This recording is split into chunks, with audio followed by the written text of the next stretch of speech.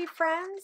I have a CKpeprally video for you today, or layout I should say. So every month, once a month, we get together the Clique design team and the Clique members who get the club or get the kits,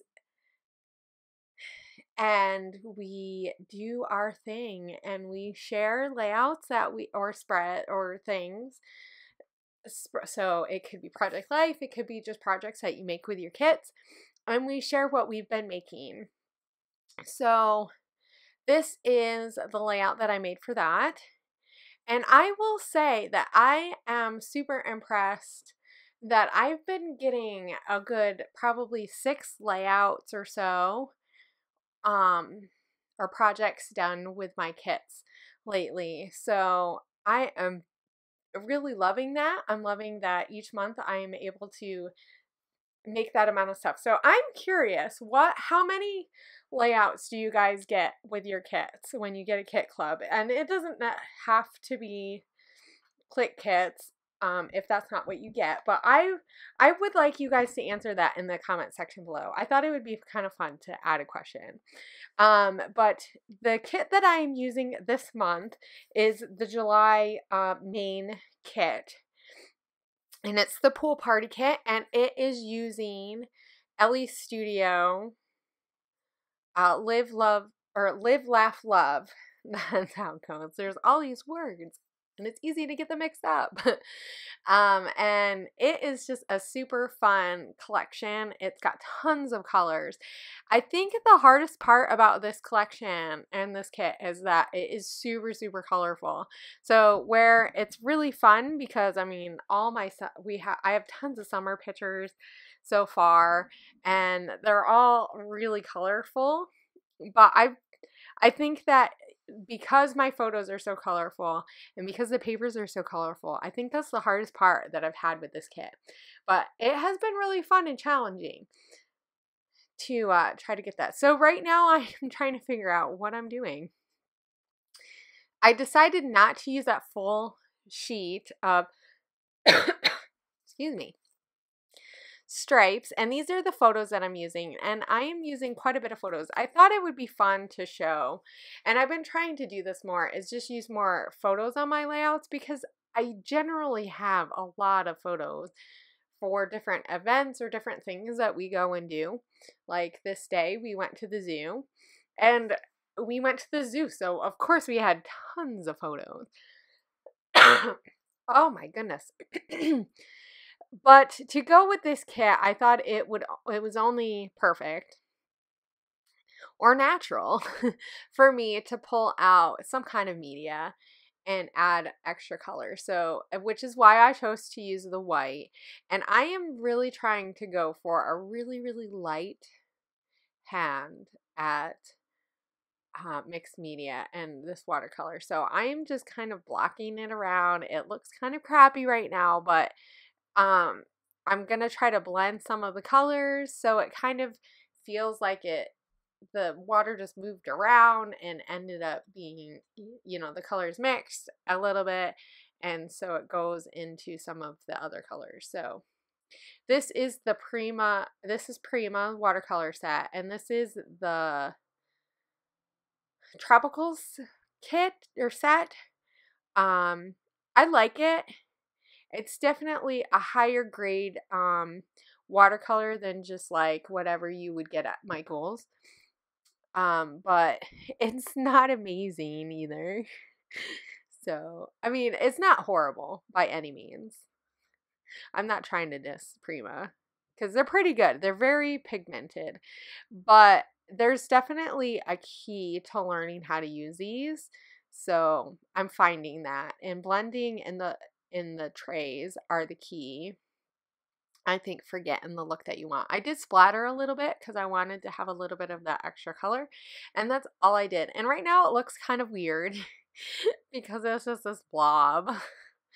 But that's the cool thing about mixed media, is that you can just kind of do a blob and add your photos and it doesn't look like a blob anymore. And like I said, I just was going to keep the mixed media simple, but I did want to add some color because there's color in the papers, there's color in my photo. So real quick, while I'm putting and trying to figure out where I want to put my photos, those 3 smaller photos, I'm trying to figure it out. It's going to take me a little while. I kind of move things around. Want to make sure it's fine. Unwarp my paper because my paper was pretty warped. I didn't use any gesso because I didn't think I was going to use that much watercolor.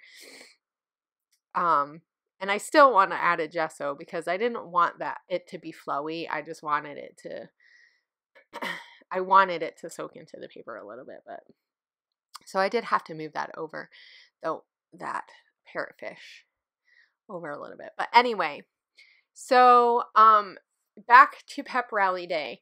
So what I want you guys to do is make sure that when you head over to Instagram, if you're an Instagram person, and make sure you use the hashtag Clique July Pep Rally. So it's CK July Pep Rally. You also, or CKpeprally, but you also could use the hashtag collect_connect_create. So it's click, connect, and create. So I'll make sure I have those down in the info box below so that you know how to find it. But that's the hashtag that you use for the pep rally, and that's how you can share the layouts that you've been making with your July Clique kits, or you can look and see what everybody else has been making. There is lots of the design team sharing, but there's also tons of members sharing. And this is the thing that I love about the pep rally, is that it really connects us, and I love seeing what you guys have started doing with the kits. Because I mean, by the time the pep rally is, we've pretty much used our kits almost. We've used them for a whole month. And so it's just fun to like kind of put our kit down, put our kit away, and just kind of enjoy what you guys are making now. So now I gotta stop saying so. It's just one of those filler words. I knew I wanted to put the big photo on the bottom at this point. I'm not entirely happy with the flow of the top 3 photos, but I didn't know how else to put them without them looking really weird. So that's how it worked. And this cut file I actually created by using my own brush script. So I'll make sure I have links below to how to brush script and create your own cut file, because that's what I did. It's super easy. It just takes a couple of extra steps, but it really just makes a layout. It makes your layout, right? If you can take your own handwriting. And this is the fun part, is that I used a watercolor, but it doesn't have to look watercolor-y, right? Is that a word? So I have the words at the top, and there is no apostrophes or anything because I didn't do that when I was doing the brush script.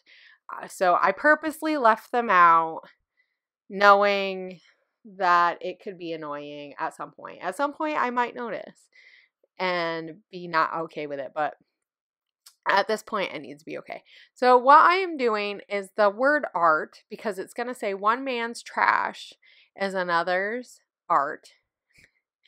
And I took the letters for art, and I backed the white with some of that green pattern paper that was in the kit. And I am just using the main kit. I don't know if I said that already, but yeah, so I'm just using the main kit. I decided to just stick with the main kit because that's what some people have. So sometimes I've been mixing the main kit and the Traveler's Notebook kit. Sometimes I just use the Traveler's Notebook kit, but I really just wanted to use one. Just stick with one for this. And I really like the way that this looks by having those label tags from the one branding strip on the different colors. So I know different people do this different ways. Ari is amazing at color coding, however you call that. There's probably a word for it. But having everything coordinate in a section, in an area where it's all the same color. She's amazing. So, at doing that. But this is my own version of that. And I did decide to put that wood down at the bottom. I just felt like it needed something else. Just something else down there. And that gives me a place to, if I want to journal, and I then can just use most of these. And I'm just going to put the name of the zoo and aquarium. And these photos are from a trip that me and my kids, and when my mother was here, we went to the port, like down near the port of Tacoma. There's a zoo down there, and I want to say it's the Port Authority, but I'm not positive.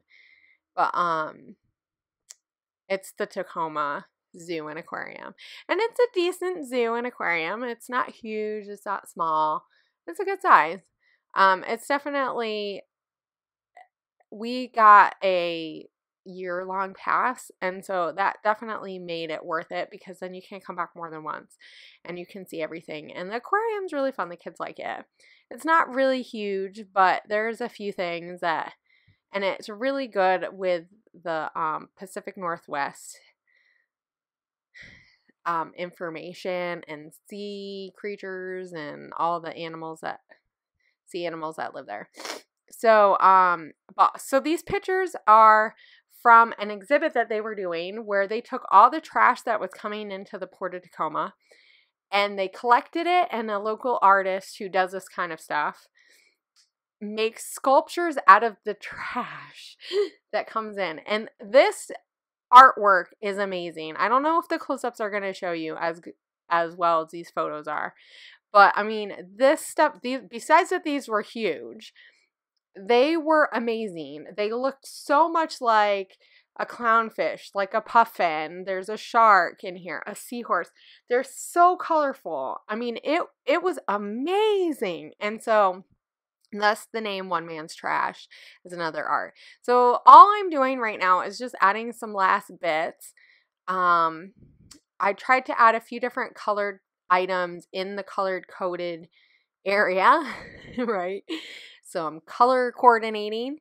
And then I tried to add some of the enamel dots in the areas where I was using those colors, or I had watercolor, with some of the puffy stickers from the kit. And that's pretty much it. I really did hardly anything on this layout, but I feel like it really just helped things pop. Now, here's another thing that I didn't do on screen, is I felt like you couldn't see the title. So I went around and I faux stitched it, and then, with my pen, and then I went around it with a marker in the color that each thing was. So that really makes everything pop, and I really love the way that looks. And I did each different color for the different colors. So make sure that you guys go on Instagram and you go on the blog and you check out all of the other ladies' work